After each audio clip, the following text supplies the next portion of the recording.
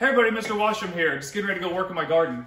Speaking of gardens, this week, as we continue our discussion on genetics, I've got a great example for you. This is a tomato plant, but it's not a regular tomato plant. It's what's called a hybrid tomato plant. And so a hybrid tomato plant takes characteristics of one tomato plant and it mixes it with characteristics of the other. So basically they're breeding tomato plants.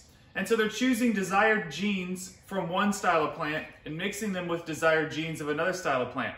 And this is something that farmers do not only with crops, but with animals. And so when there's a desired trait that somebody wants, they can pick and choose those traits, and then they would have those animals or those plants or whatever crossbreed, and that's when you get a hybrid.